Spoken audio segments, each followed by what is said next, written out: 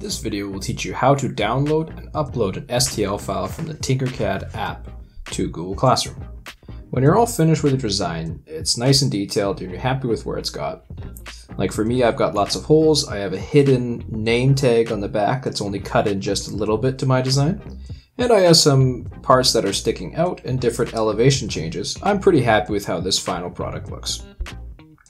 First thing I have to do is rename my project. So I'm going to click on the name up here, Bodacious Kieran. And I'm going to rename it to my name and my class.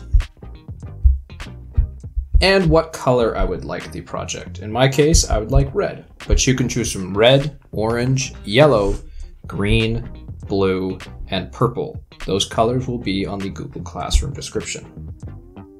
When I'm ready to download this, I can click on the word export. And then I want to save everything in the design. You do not want selected shapes. Tap STL.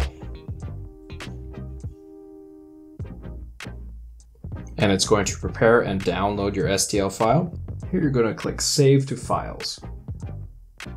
And you can choose a spot on your iPad. Inside my iPad, I'm actually going to make a new folder. And I'm going to call this one 3D Prints, just in case I want to save more. I'll tap on the folder I want to save it in and click Save. And now I've saved this to my device. So now I can go to Google Classroom and find my assignment.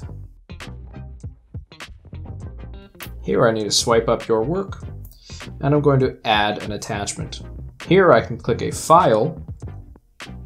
If I do not see my file here, I can actually see it on the top left.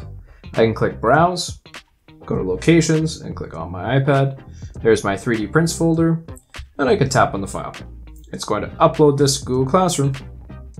When I'm all finished, I can mark as done. And that's it.